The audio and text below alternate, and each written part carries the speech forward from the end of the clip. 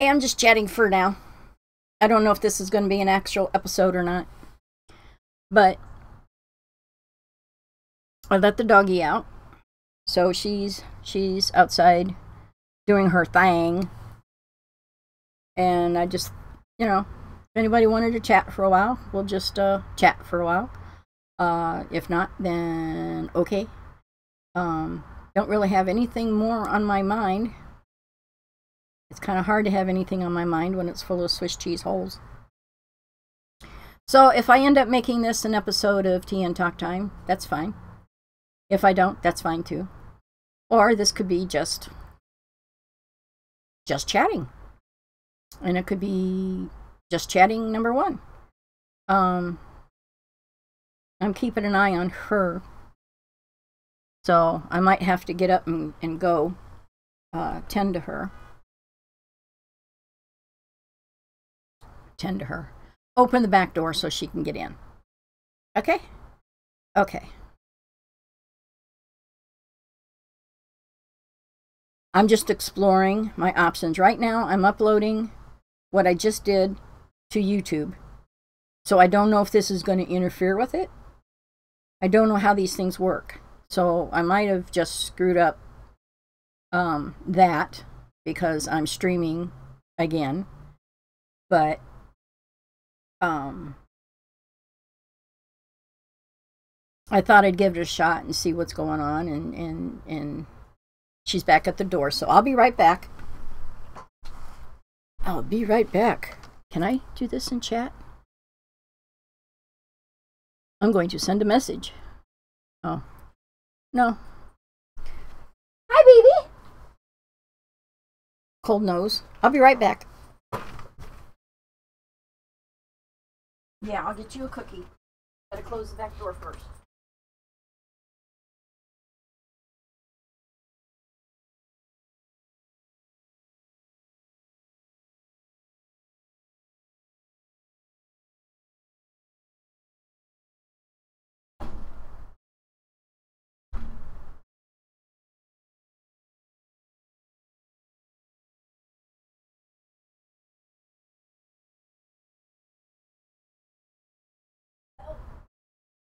Good girl.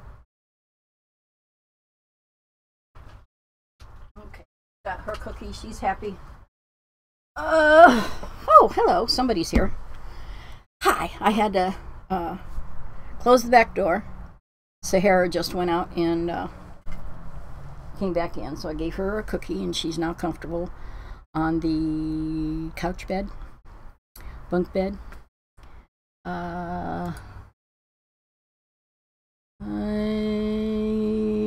Yeah. I just got done recording something, so I thought I'd stream for a while as I collect my thoughts and check something out to see if I'm uploading what I just did to YouTube. And I don't know if streaming again while that's still uploading, if that's gonna screw things up. Hello, old person. You're right. Hi, Ron. How are you doing today? And yes, I am old. Are you old too? You know, we never get younger. From the time we're born, we only get older. There's a psychological question for you.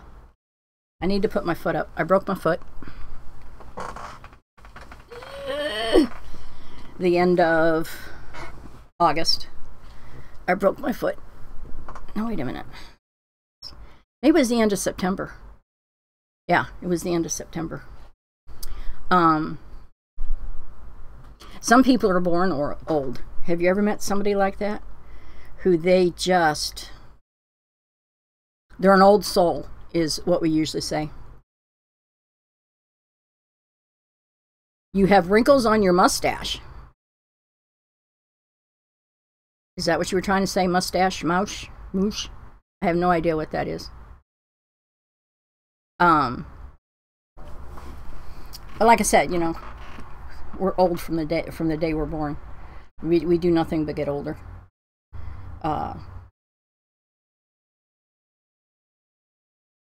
Yes, I was talking about my broken foot.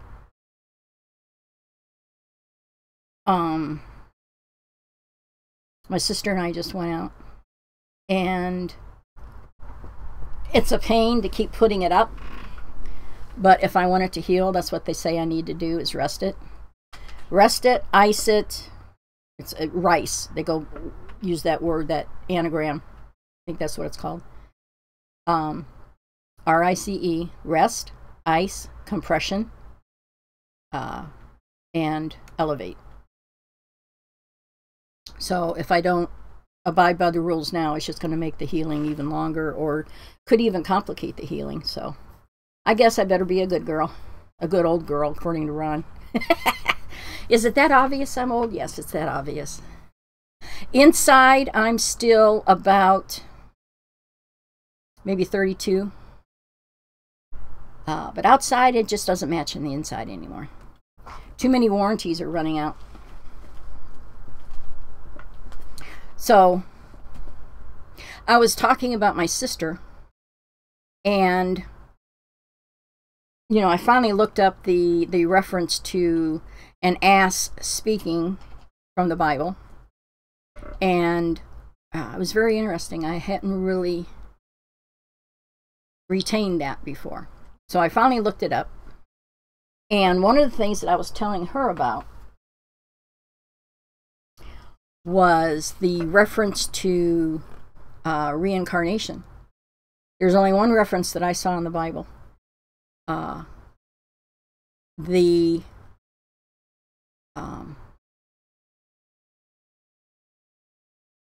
Supposedly, one of the popes ordered a translation that took all, I don't know if they ordered a translation, and in the course of the translation, the Pope said to take out all references to reincarnation because it would just make people just do whatever they want.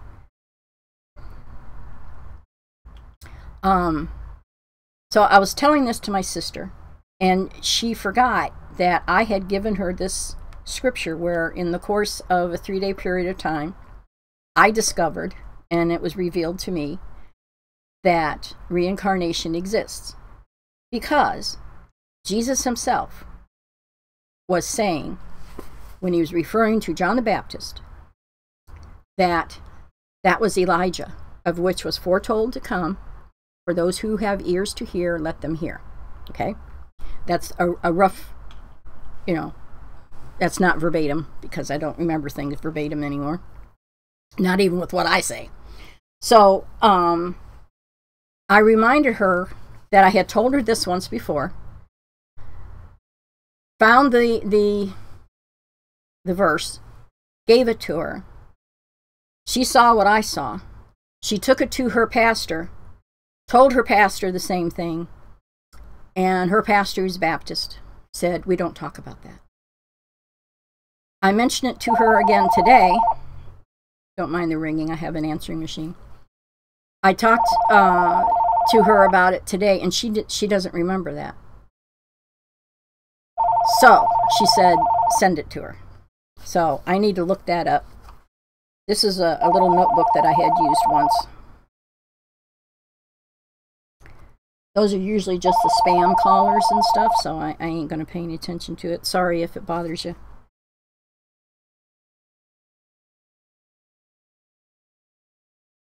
Okay.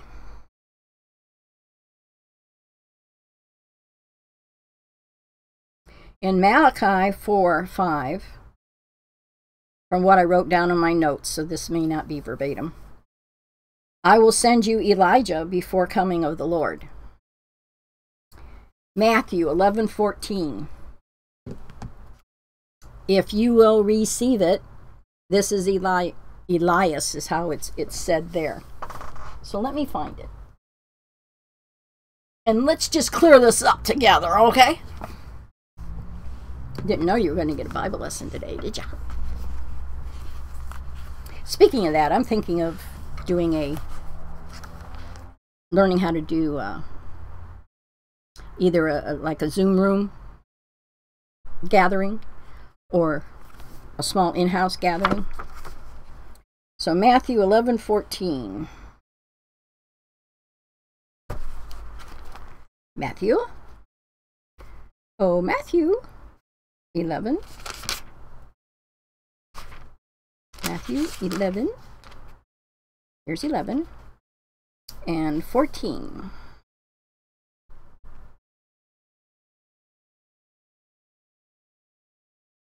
No, this isn't the one with the ears who have... Oh, actually, 15 is where it says that. Okay, let me back up a little bit. This is Jesus talking. And I'll start with 11, chapter 11, 11. Those are good numbers. 11, 11 in Matthew. Verily I say unto you, among them that are born of women, there hath not risen a greater than John the Baptist. Notwithstanding, he that is least in the kingdom of heaven is greater than he. And from the days of John the Baptist until now, the kingdom of heaven suffereth violence, and the violent take it by force.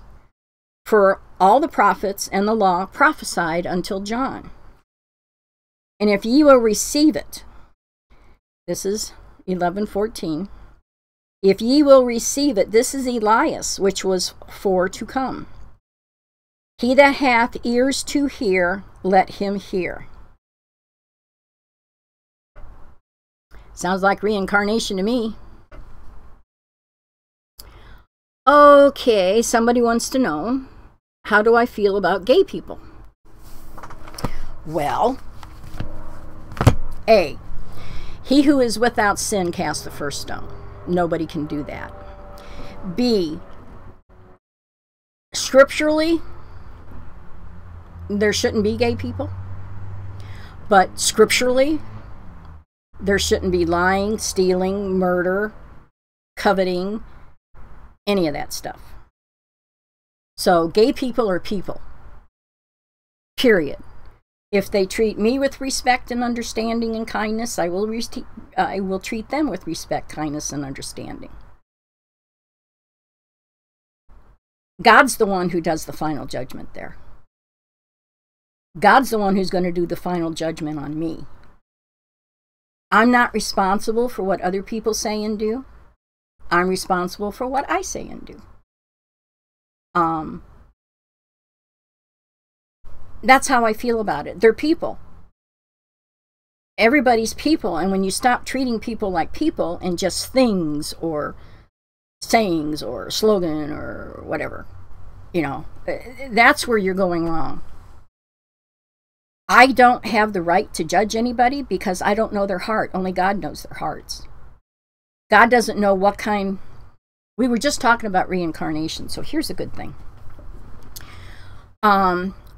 If you believe in reincarnation, which I do, when you come back, there's usually a reason for it. There's usually some kind of understanding, some kind of lessons that you need to learn and process in this world that you can't in the spirit world. So who knows? Having to deal with the trauma and the stigma of being gay or handicapped or, you know, whatever. That's part of the lesson they need to learn for some reason. I'm guessing. That's as far as I can tell. In my own life, okay, what did I do wrong before or didn't learn last time that I'm still trying to learn this time? All of life is a lesson in my mind. We're constantly learning how to do better, hopefully. Do better, be better, evolve. Learn to be compassionate. A lot of times a lot of times even when we do, it doesn't work. But a lot of times we don't understand where somebody's coming from until we walk in their shoes. We don't understand how somebody feels until that exact same thing happened to us. I was using the example of the trauma that I went through when, not this pooch, but Tramp, because I procrastinated taking him to the vet for far too long. You know, he really had a bad ending. And I was so traumatized by it. I then realized how somebody else must feel in that instance where you can't even comprehend the need to ask for help. You can't, mentally you're just not there. You're just so stuck. You can't break out of it. So that impressed upon me the need to pray for other people who were in that instance, for God to send them help that they need. Thank God there were people around me at the time who recognized my inability to function and stepped in and helped with the situation. But there might be people who don't know how to do that, who don't know how, and because I went through that, I could see it from somebody else's eyes. There are some people who, even no matter how much crap they go through, they can't be compassionate for somebody else, and I don't understand that. I know what it's like to go through pain and suffering and everything, and I don't wish that on anybody. So, who knows? So when it comes to different things like that, I can't judge. I don't know what's really going on with that person. All I can do is be nice and supportive and, whatever. Do I think they're likely to get into heaven? And do you think the real world is more interesting than the spirit world? Oh, well, that's a complex one. So I'll address the first thing first. That makes sense. Do I think they're likely to get into heaven? Well, if they're not, then I won't either. Sin is sin. Okay, I mean, brass tacks here. If God says thou shalt not, and you do, you're committing a sin. Thou shalt not lie. I say white lies. I try not to outright lie. And the white lies are usually to avoid hurting someone's feelings. I try not to steal, other than swiping a pen here and there, but not usually on purpose. That's a sin. Sin is sin, whether it's just an itty-bitty little thing or a big thing.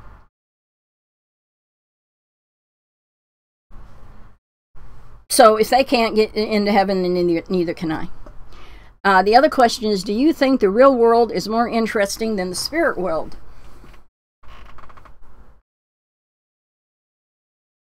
No. The real world, which is what we call the real world, the physical world. Let's say it that way. And hello to Kakamani. Is that right? Kakamane? Anyway, the real world is the physical world to me. And the physical world is full of stuff that either doesn't exist in the spiritual world or exists better in the spiritual world. They say, people who have had the near-death experiences, they say everything's more vivid, more bright, more intense, more colorful in the spiritual world. Like, let's say nature, flowers and grass and light and color and stuff like that is more intense in the spiritual world.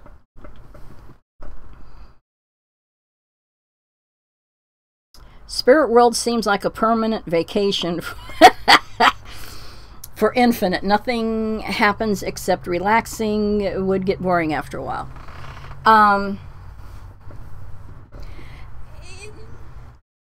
I can understand why we think that, because we haven't experienced it yet. We don't have the concept of the fullness of it.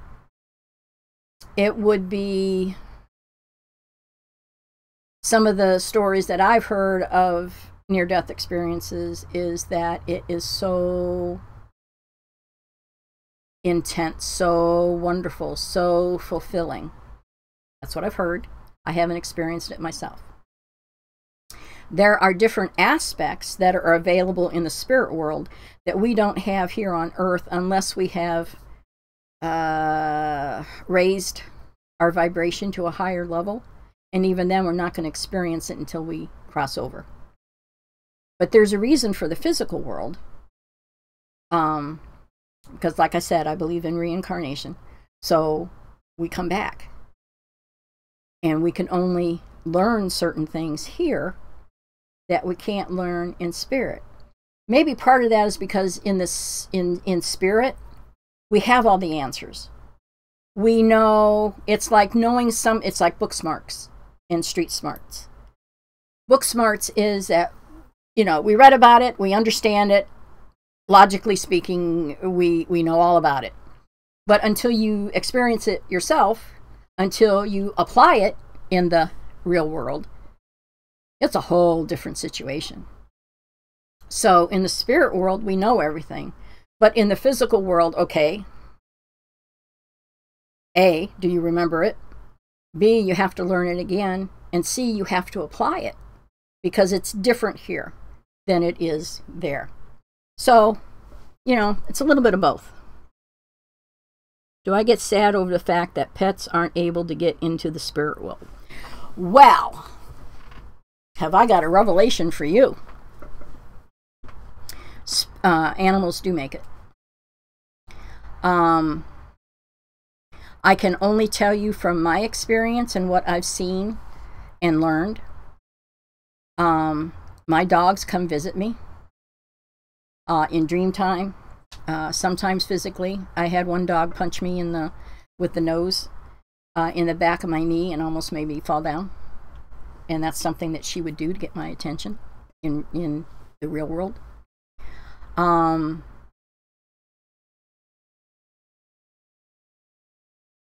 I have had a couple readings with someone who works with the angels, and that's who she goes through to get spiritual information. And she had it wasn't long after my mom crossed over, maybe within 6 months or a year. Yeah, 6 months or a year. And she described what she saw. She saw Mom sitting there petting a cat. And at first I immediately thought of my younger sister's cat. She's crossed over since. But my younger sister's cat. But then I remembered Catbird, CB. Was a cat she found in a bird's nest, so she called her Catbird. CB for short. And I was so pleased to know that they were together again, because on some level, CB was very much a comfort to my mom, as she had Alzheimer's. And toward the end, she was, in her confusion, she would throw the cat outside, or she would try to overfeed it, or she would do this, that, or the other thing. And basically abusing the poor cat. But she wasn't in her right mind. So it tickled me to death to know that she was sitting in Mom's lap, and Mom's sitting, oh. And she's things are being revealed to her, and she's understanding stuff she didn't understand before. She didn't like the fact my father was there, but she was going through all this stuff. So I believe this lady, because she was pretty much spot on when it came to me. So that was encouraging. And there was one other thing when you said that. There was a time where there's a phrase in the Bible about the end times and about the dogs barking outside the gates. And I thought that was meaning that animals didn't go to heaven. I don't believe that anymore. There's an event today at 6:30. I have no idea what that was. So I was thinking the same thing, that pets didn't go to heaven, because I had read that phrase, but I didn't understand it. It was only referring to, like strays and other things. Because I work with the spirit of Woof, I can't say it right. I know God made all the animals. I know there is a connection there. I know if they exist here, they exist in heaven. I know that they've been my sanity in most of my adult life. I'm just now learning a lot of the crap that I went through I'm seeing a counselor. Matter of fact, to see her tomorrow. And the importance of that companionship. And that they're sharing their journey with you. And that's why I have developed the habit of when they do crossovers, I thank them. Because they've been such a blessing to me. In ways that I'm probably not even aware of. So yes, I believe that your pets go to heaven. I would love to know where the original concept of the Rainbow Bridge is, where they wait for you, and then when you come home to heaven, you know, they greet you. I have a whole zoo waiting for me. I would love to know where that first started, and I would love to know the actual truth of it. I may not know until I cross over myself, but yes, I believe that animals are, your pets are in heaven. Very strongly. There was no indication that no signal I could have given that lady who did the reading with me for her to know that, you know, my mom had a cat. I didn't tell her that my mom died, so, you know, when she showed up, it was like, oh, okay. So yeah, I am of the belief that they're there waiting for us. Do I think if the scriptures are wrong about that, they may be incorrect about other things? I think the one reference that I just said about them barking outside the gates, I believe that's like a metaphor. I believe that's like, okay, I really hate to talk about scripture because I'm really bad at it and I don't want to misquote anything. But I believe in that particular instance, what it was referring to was like when you have, back in those days, they had gates and stuff and walls around the city. And all the strays and the riffraff and stuff like that was outside. And I think that's what they were referring to with the image of the dogs barking outside the gate. Was that kind of scenario, that kind of situation, where the strays, the wildlife, the, you know, whatever, the bad things are outside the gates. You know, you're inside, you're protected, you know, taken care of, your pets are with you.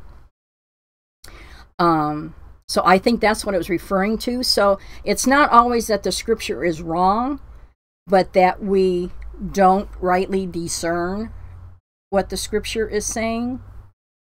We don't fully understand what they were referring to because, you know, this stuff was written, what, 2,000 years ago? And what was the cultural norm then that they refer to in the way they talk and what's going on is not necessarily the norm. You know, we don't, you know, people have trouble reading Shakespeare, for crying out loud, and that's only a couple hundred years old. When was Shakespeare around? So anyway, I think that's where it comes from. I think when it comes to listening to someone, a preacher, pastor, whatever, I believe you should rightly discern the word of God yourself as well. Don't just take it what somebody else says, and that includes me as well. You know, look it up yourself, search it out yourself, research it yourself, go by your intuition. If you have any questions, then leave it alone or search more. But that's how I see it. I may be wrong, I may be right. You know, as to other things being incorrect, I don't trust easy. And when I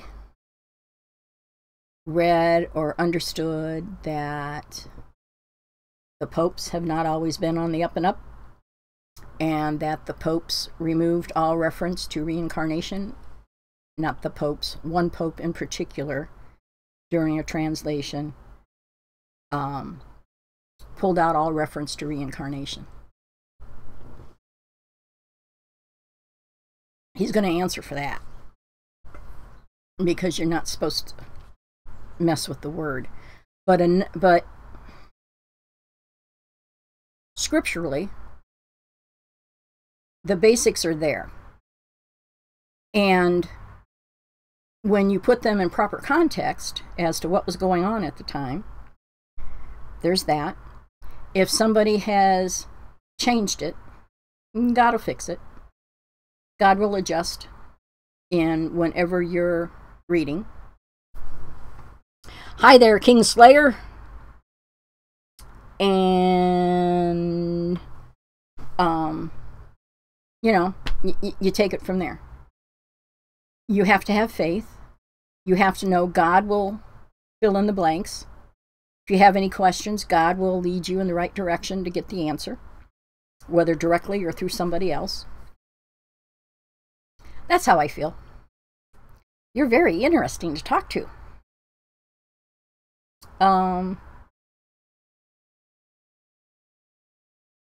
Yeah, so that's where I am at on it. I really should read more. How does a person my age find their way to what? Oh, to Twitch. Well, there's a story for you. That would be because of Buckeye Breeze, who happens to be my grandson. Now, my grandson has been game playing and recording it. I forget what it's called. For many years. About 2 or 3 years ago, he was on Twitch, I guess, and he saw Critical Role. And we role play here. At least we used to. Not so much in the last year or two. But at the time, you know, we've role played off and on for decades. And he came across Critical Role. And that introduced my oldest son to the new D&D 5e version, which is a lot easier to deal with than the other versions. And so he got inspired through my grandson and Critical Role to start D&D playing again. So I started watching Critical Role with my grandson. It became a weekly thing. He'd come over, he'd spend the night, we'd watch Critical Role until he passed out because he was still in school. And, you know, that was a point of connection. Well, because of what he did, then that got me. I had been since 2014, about 5 years, 6 years, 5, 4. I had been doing YouTube. He helped me get set up on YouTube with my Tea and Talk Time. And that was just an I felt like I didn't have a voice. Being older, I felt like I didn't have a voice anymore. You know, we don't register in the demographics anymore because, you know, we're off the scale. We're not the people that are targeted. So it was a way for me to have a voice, and I started Tea and Talk Time. And he helped me start it. I don't have the mug here, but he helped me generate the graphics and everything, how I originally started. Don't do all that anymore. But it was a way for me to talk to somebody. And I'm not used to the live streaming, so I'm really bad about paying attention to people who stop by, because I don't always see it. I'm just busy running off at the mouth. So he helped me with that, and then I said, well, you know, he streams on Twitch. And so, you know, I had the bug to try it, to see how it goes. And here I am. Yeah, it will get better the more I do it. And he has been so good helping me with so much stuff. there's a new update for my OBS, my operating system, and I'm afraid to use it because it changes settings. And he's off in college now. He had already done 2 years of college here locally, but now he's away from home doing his final 2 years of college, and so he's not available for me to go, come help me. So I'm afraid to do an update on it, and because it's liable to change things and I won't know what to change back. So we'll see how long I ignore it, or I'll wait until he comes home and then have him go through everything and make sure it's in the proper situation. So, yeah.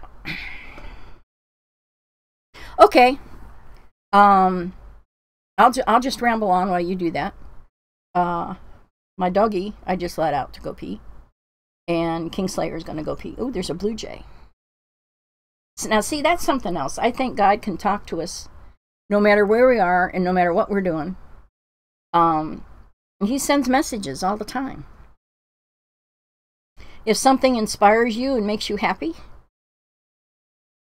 it may have been a message from you-know-who. So that's pretty good. What was I going to look up? I don't know. But look at all the dog hair. I got to go through and dehair the house because she was shedding. So that was fun. So I'm thinking of, like I said, either starting a Zoom room prayer group, just to talk spiritual stuff. Maybe I should just do it here. And that would be okay, we're going to do a little bit of spiritual research. I might as well.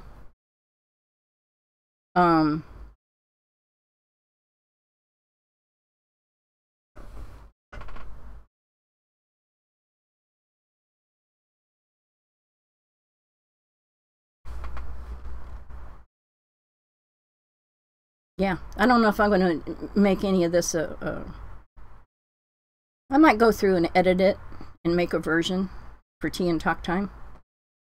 We'll see. We'll see. I don't know. I just wanted to spend some more time online while I was excellent. That's my stream health. Is excellent. But I'm still learning all this stuff. I'm still getting the hang of it, like Kingslayer said. The more you do, the better at it you get. And it's true. I tried to do, when I originally came up with this whole thing, Tea and Talk Time, I eventually wanted to get to the point where I could, go out and about and record and share, some of the local parks and different things. But I never had the capability. I had a laptop for a while, but I didn't follow through on doing recordings and stuff. Everything was discombobulated. So I tried doing that the other day. They now have those sticks that you can put your phone on and record.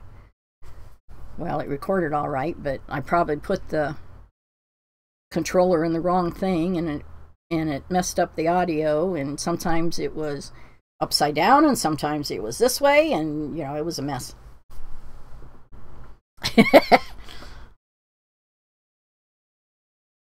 Glad you're back. I've just been rambling about when I first started doing Tea and Talk Time. I wanted to be able to be mobile with it, and I didn't have the means to do it then. And since then, we can record on our phone now, and I did a couple things like that on the phone. And then I didn't have a car, so it was tricky. It's almost 6 o'clock here. I'm Eastern Standard Time. What time are you? Eastern Standard? Yeah. Or daily? I'm in the East. of the United States.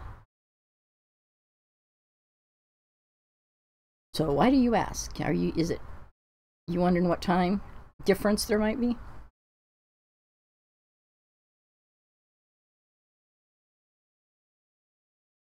Oh, you're in Europe. Well, hi. Yeah, Twitch is pretty cool. It's interesting. So do you have trouble sleeping at night? Or are you a night bird? Or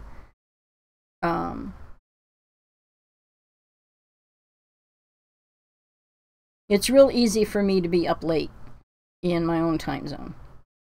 And the more I am, the later up I am. It's something I'm talking with my counselor about is why don't I want to go to sleep at night? I know part of it was I would be busy during the day when I was raising my kids, and that was my quiet time. That was the only time I had for myself. And then I got involved in theater stuff, and most theater people are night birds. Because, you know, you do a performance, and you're all wound up, and then, you know, if you're, depending on the group of people, you know, you might go out to a bar or whatever, and so you're up for a couple more hours, and then you go home, and then, you know, you have to wind down from that. So it's always been real easy, even before I got involved in theater, to do that. I'm not involved in theater anymore. Physically, I can't do it anymore. So some people just need that quiet time where all the noise from the day is kind of pushed aside. Do you find that's true for you? Jazz hands.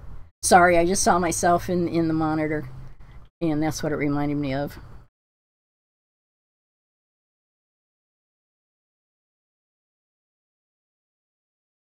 Yeah, that's an old habit. That's an old bad habit in my mind. I'm trying to figure out, you know, what it is. I had a traumatic childhood, and I only know the half of it so far. So that's left a lot of problems, things that I need to work out and figure out and stuff. And I'm trying to figure out how much of... There are times where I just refuse to go to bed. And I don't know if things happened to me when I was a kid, at night, trust issue. You know, it's not safe to go to bed. It's safer to sleep during the day, because then, you know, I don't know. So I'm still trying to figure that out. So, I don't know, perhaps that's something you need to check into. Usually, there's a reason for everything. And if it's something that you're the only one who can determine whether it's something that you need to address, something you need to change. And if it's something you need to change, then you need to find positive reinforcement for that change. And if it's a counselor, I'm of the belief now that counselors are such a benefit because they have objectivity. They can give you a different perspective. And if it's a good counselor, they'll give you several perspectives until one fits right for you. They can give you tools to deal with whatever you're dealing with. For instance, with me, with my chronic fatigue, I just don't have energy anymore. I have this amount of energy. So I can only do this amount of things. Now, the amount of energy I have day to day, even hour to hour, can change. It can go down to just this. So my priorities are according to how much energy I have. And one of my counselors told me something that has stuck with me. And he was like one of the first counselors I had. Excuse me. He said, your 100% today is going to look different than your 100% yesterday and your 100% tomorrow. So you have to take the judgment out. because you have no control over that. I have no control over how much energy I have to use every day. So today I can do this amount. Might not be able to do as much tomorrow. Certainly couldn't do this much yesterday. But this is my 100%. And that's all I can go by, is the 100% I have to use today. So that takes a lot of guilt away from the equation, so that you're not burdening yourself with more stuff than you need to.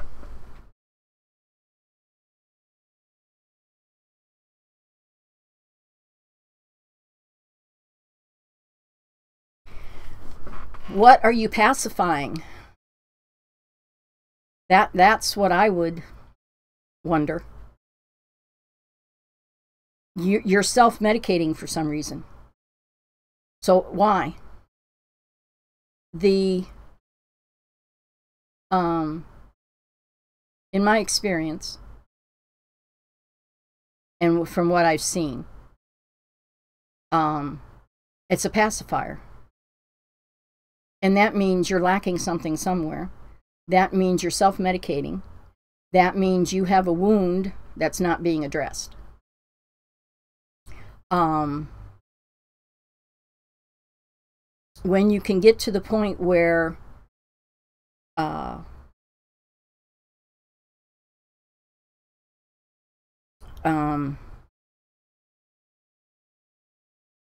where you can step back from it and start analyzing what's beneath it. Like people who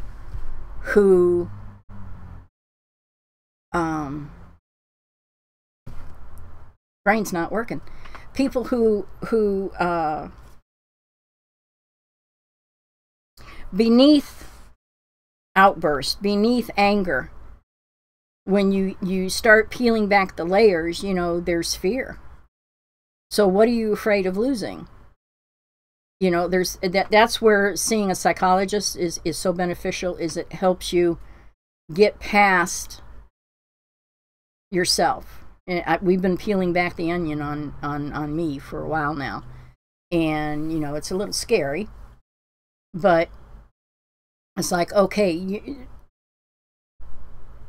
finding the source of an issue can get rid of the problem. It's like, okay, trying to think of a good analogy where, you know, on the surface, you know, Band-Aids don't help, you know. For instance, you've got a wide open cut and you keep slapping Band-Aids on it. Band-Aids on it, and wrapping it up, and then changing the dressing, but you're not cleaning out the wound, suturing it up, and then putting a dressing on it. So it's not going to heal until you take care of what the source of the problem is. The source of all this bleeding and smelly stuff is that you haven't cleaned out the wound and sewed it up so it could heal. So I think it's the same thing.